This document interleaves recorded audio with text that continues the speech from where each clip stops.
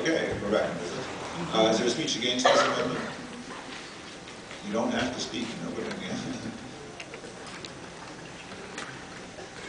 This was debated extensively within the committee.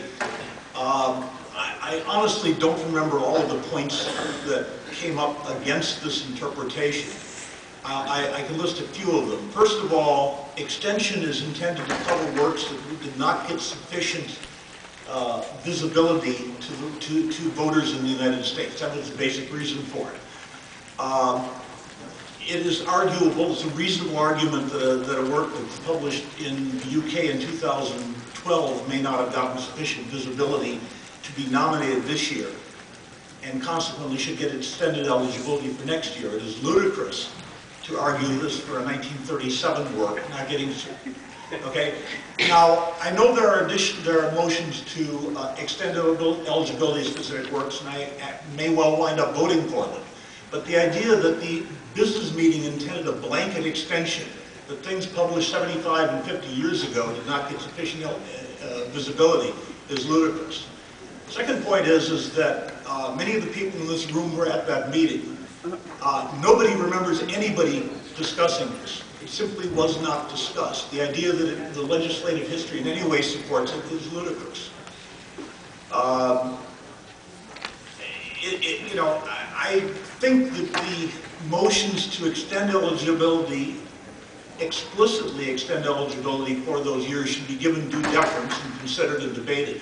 The idea that we have no choice but to do it is simply wrong. Could the chairman please request people state their name when they speak? Yes, people should state their name. That was Mark Olson speaking. Is there a speech in favor of Minority Report 1, the amendment in Minority Report 1?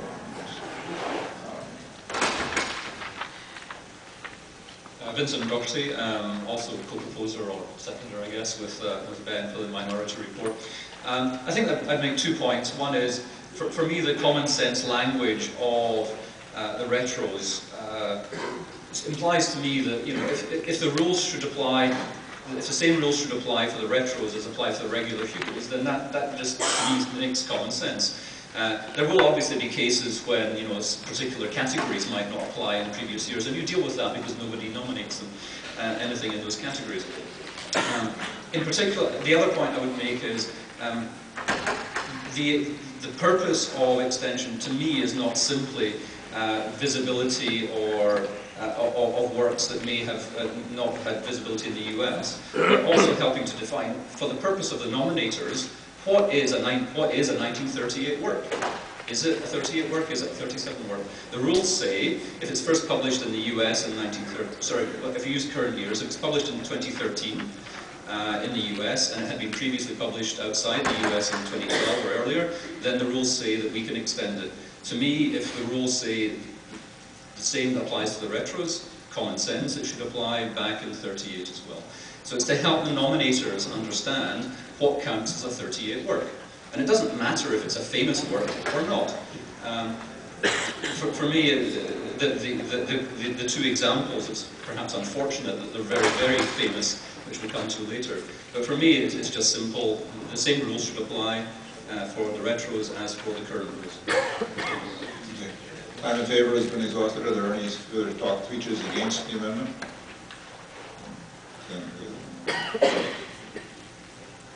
Glenn Glazer.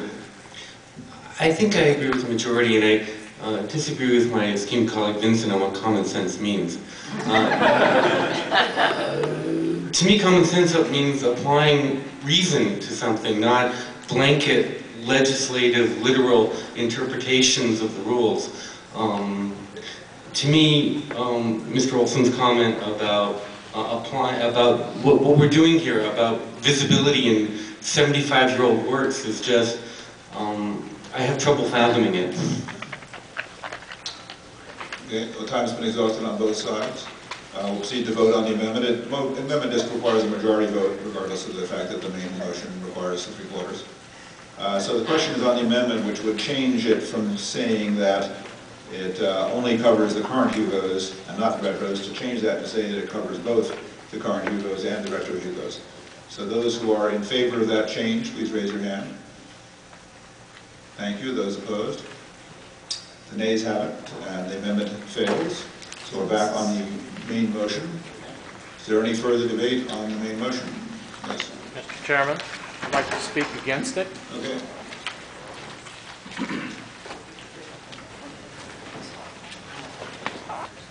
Mr. Chairman, the reason for the extension of eligibility was because the vast majority of WorldCons held in the U.S. have a vast majority of their members from the U.S. who do not have easy exposure to works published outside the U.S. However, next year's WorldCon is in London, and a majority of the people who are eligible to nominate are likely to have had exposure to these works as they were published. At least enough of them will have exposure that they will not need to wait a year. And therefore there is no reason in fairness that we should actually extend those works as opposed to others. This was one of the reasons why we continue to have this motion every year instead of making a blanket rule, because we haven't been able to come up with a blanket rule that says this is a WorldCon which should have extensions and this is a WorldCon which doesn't need them. And therefore, I think next year's WorldCon is one which does not need them. They already have a large membership, many of whom are not from the United States. And therefore, I think we should vote against this. Speech in favor? First speech in favor. Please give your name. Dave McCarty. I am not sure if I agree with Kent on his issue of the majority of LoneStarCon, but that statement is in effect misleading, because the nominators which control what get on the ballot are actually from 3 WorldCons, and only one of those is LoneStarCon 3. The other 2 WorldCons, which contain a significant number of nominators, are U.S.-based, or well, is a U.S.-based and possibly another U.S.-based WorldCon. And so it is clear to me that it is not a majority of people that have access to those works easily. Another speech against the motion or in favor?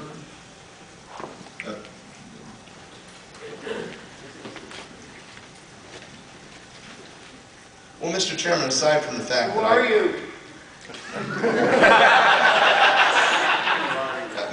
Mr. Chairman, I felt no need, I should point at this point because of the question of privilege implicit in the statement from the floor.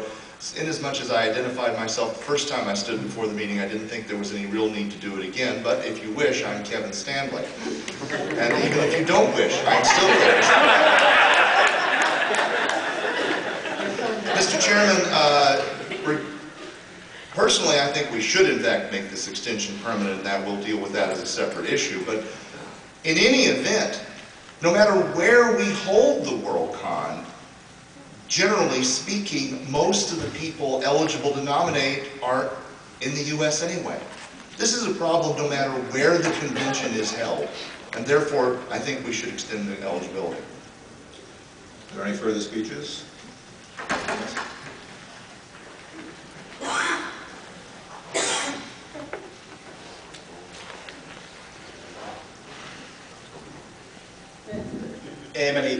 Just a very short note. The rest of the world is not one place, there's lots of places.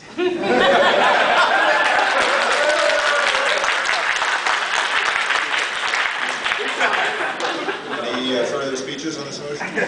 Yes. Thomas Monahan.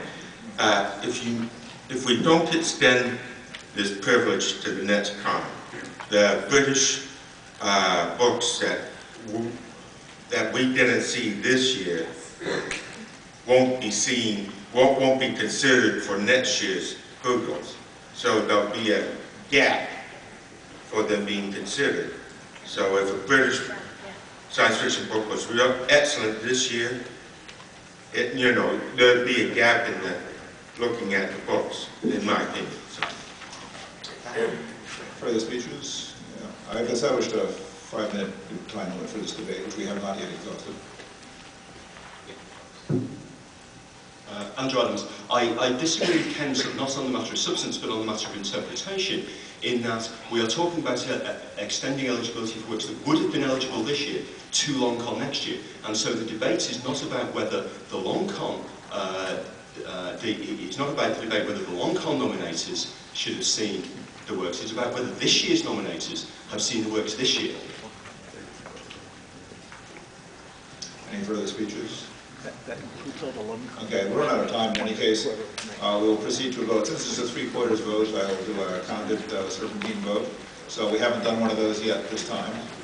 The way it works is I call for votes on one side, in this case in favor of the main motion, and then against. When I call for votes on one side, people wishing to vote that way should stand, and we will then, starting with head table people, then go back and forth, counting out when we say the next number, you should sit down. So all those in favor of... What are we voting on specifically? This is the motion.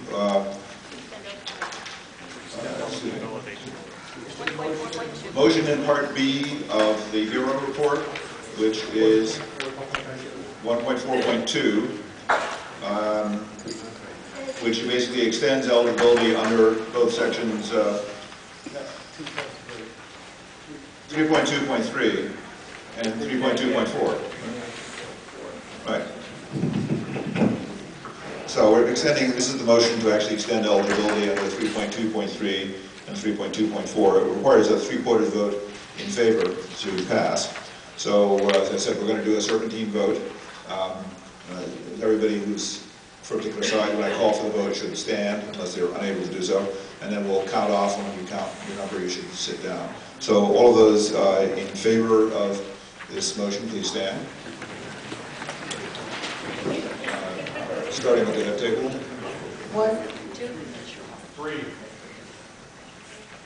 4, 5, 6, 7, 8, 9, 10, 11, 12, 13, 14, 15, 16, 17, 18, 20, 21, 22, 23, 24, 25, 26, 27, 28, 29. 30, 31, 32, 33. 35, 36. 37, 38, 39, 40, 41, 42. 44, 45, 46. 47, 48, 49. 50, 51. 52, 53, 54, 55, 56. 57, 58, 59, 61, 62. 63, 64, 65, 66. 67, 68, 69, 70, 71. 72, 73. 74, 75. 76, 77, 78, 79, 80.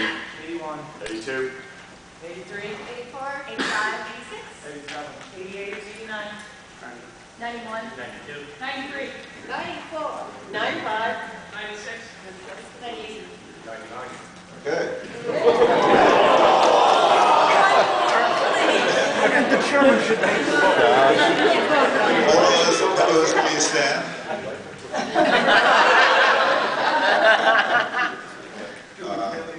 So, it looks like 5.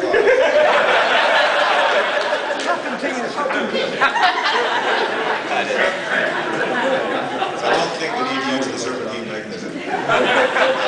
Unfortunately, although I was urged to vote to make this round number in favor of in practice, I don't vote unless it affects the outcome, which wouldn't in this case. So the motion is adopted.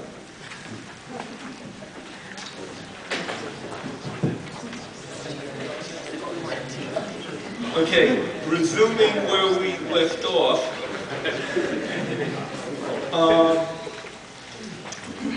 what we had discussed earlier is whether there is an automatic extension, i.e. that the extension that we passed covers automatically both the current year Hugos and the retros. The business meeting, by its earlier vote on Minority Report 1, decided that there is no automatic extension for such works, for the retros. The committee then debated whether or not a separate motion for making extended eligibility for the retros should be passed. The committee decided that it would not introduce such a resolution.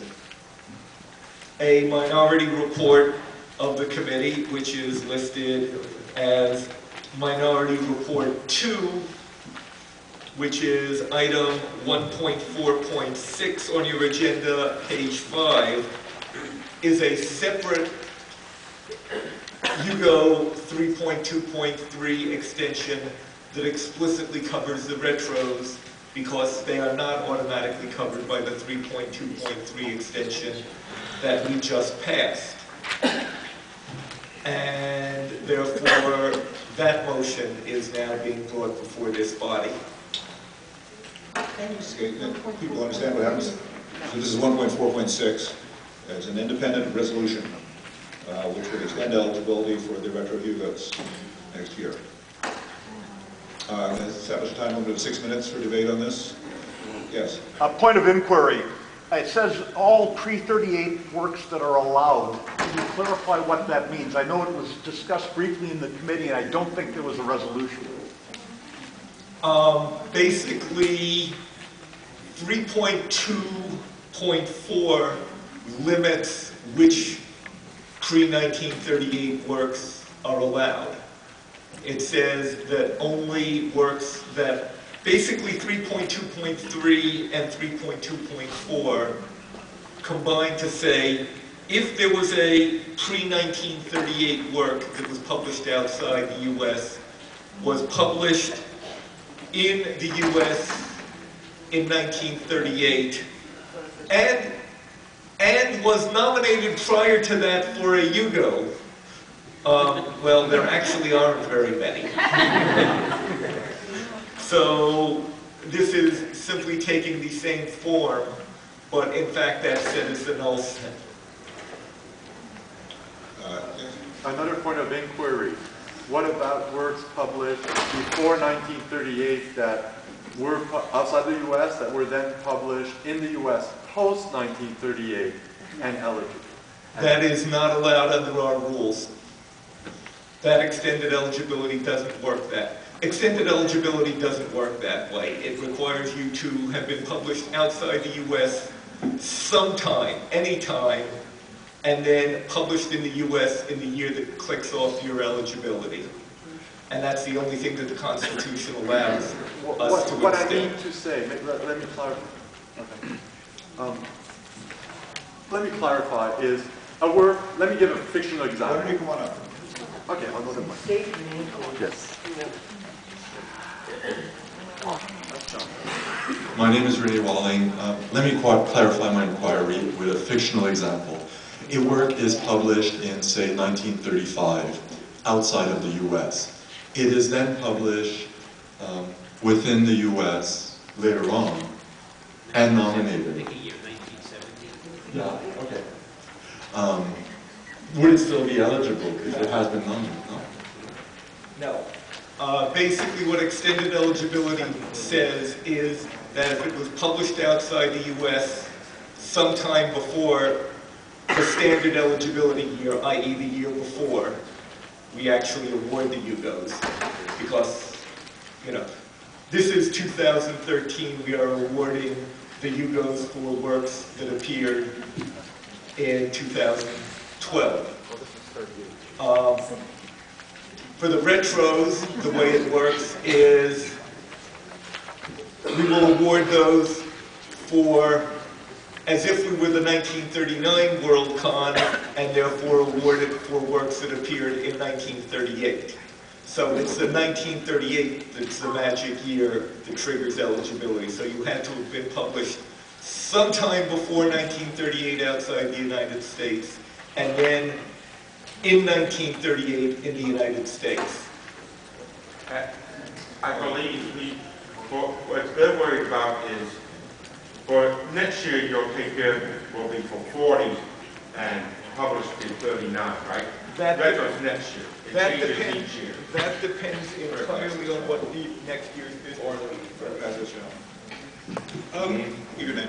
My name is Jeffrey Thorpe. I would like to ask why, if the next year we are nominating the Hugos for books published in 2013. Sorry? Yeah. Yeah, sorry, I've got myself confused. Maybe we should vote before there's further confusion.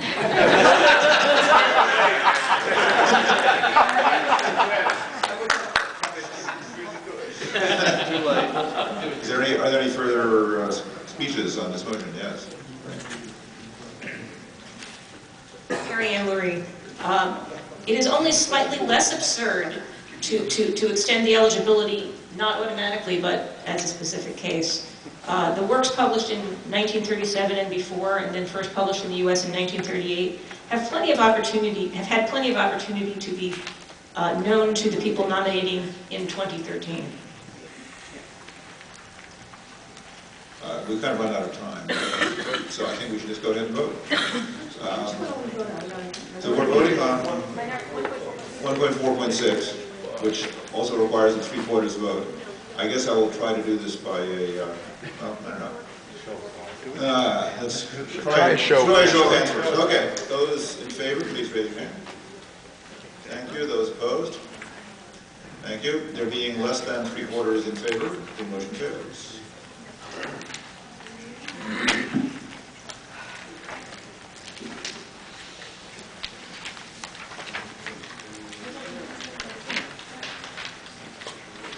Okay, the next thing is that we are also proposing 2 constitutional amendments. The first one is item 1.4.3 in your agendas on page 4. What 1.4.3 does, we have 2 kinds of extensions that we can pass. Let me just quickly summarize the general concept. We have 2 kinds of extensions we can pass. One is the blanket exemption for non-US works that we just passed in this particular case for the current, although not the retros.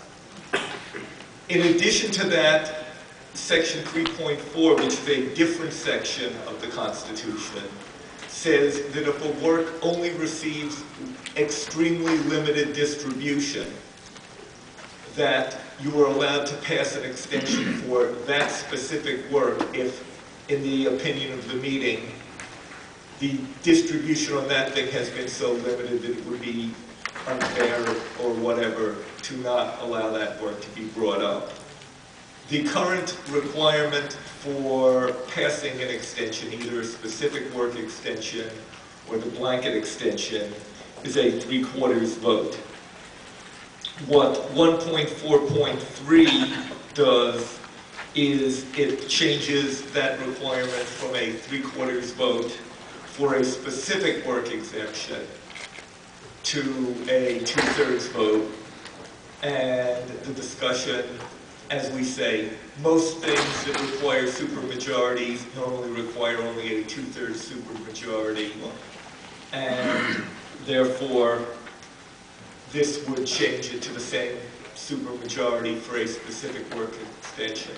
So since this is a constitutional amendment, we can't pass it here. But we need to set a time limit. Correct. So, How many people are on the committee? The HERO committee? Yes. Roughly a dozen. Roughly a dozen. So you're doing an amendment to maybe for a change of one person? No. No. No, it's of the business meeting. Order. It's a 3/4 vote of the business meeting. This would change it to a 2/3 vote of the business meeting. I suggest a time limit of 4 minutes. Are there other values to it? Hearing none, time limit is set at 4 minutes. Constitutional amendment. The next item is 1.4.4, and 1.4.4 is the constitutional amendment, is a constitutional amendment that would we did the specific works the last time. This changes the 3.2.3, the blanket exemption, from a 3/4 vote to a 2/3 vote. Again, this is a constitutional amendment. This meeting can only set time limits. So I suggest a time limit of 8 minutes on this. There is also Minority Report 3, which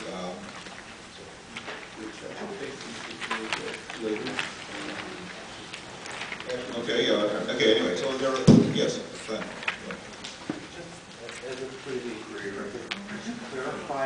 Microphone. Mike, what's the question? Nobody can hear you. This is debate. Ask your question. Just ask her. All I'm asking for is from the motion maker as a clarification between this and the previous. That's all. Different sections. Yeah, basically, there are the two kinds of extensions. One is a specific works extension, and one is a blanket non-US exemption. The first constitutional amendment changes the specific works from a 3/4 to a 2/3. This makes the parallel change for the non-US exemption. Thank you. In back. Mr. Chairman, is it appropriate at this time to move that these two issues be considered together for debate rather than separate? What was, Mr. Chairman, what was the question? The question was whether we, in order to move that these be considered together. And I think the answer is yes. Is there a second? Second.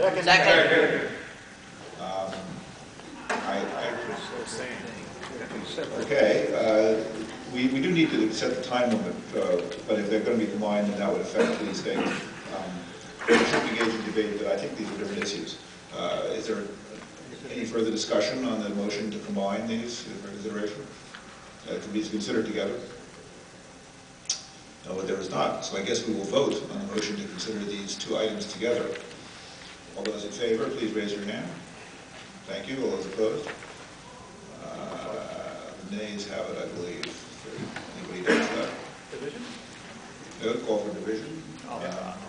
Those in favor, please stand. Considering these two items together, please stand.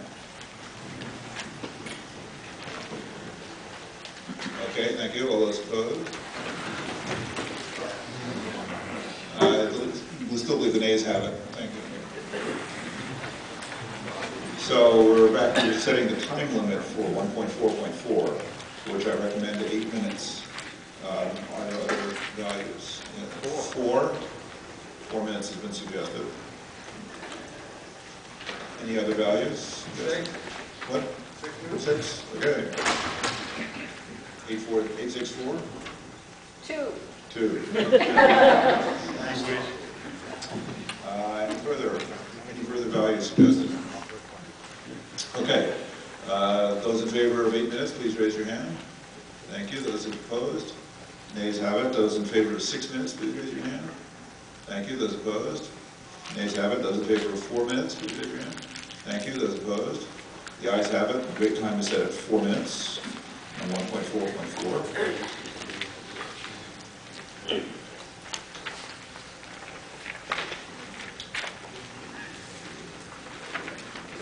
The next item arising, this completes the majority reports of the committee. We still have one minority report that remains. That would be a constitutional amendment that effectively will make the permanent, make basically the 3.2.3 extension, i.e. the non-US extension, a permanent part of the Constitution. Point of order? Yes? Is it in order to object to consideration? Yes. Yes. Then I would like to object to consideration. Okay. Those who are in favor of considering this, please raise your hand. Thank you. Those opposed? Okay, there is not. It fails to have 2/3 in the negative, so it will be considered. Okay. Basically, what this will do is it makes it permanent. The wording basically just goes into 3.2.3 and strikes out all the stuff that says it's up to the business meeting to decide. It simply says those works shall automatically be given an extension. And as I say, this was introduced as minority report because there was not a majority of the committee in favor of making this constitutional change. Since this is a constitutional change, this meeting can do nothing except setting times, amending, all the usual things that the preliminary can do, but we cannot pass this that can only be done by the main meeting. 10 minutes. 15. 15. Other values? 5. 5. I, Okay, so multiples of 5 this time, so only multiples of 2 less. 13. 8. Okay? Other values? All those in favor of 15 minutes, please raise your hand. Thank you. Those opposed? And the nays have it. Those in favor of 10 minutes, please raise your hand. Thank you. Those opposed? The ayes have it. It's 10 minutes. That completes the Euro report. oh, thank you all.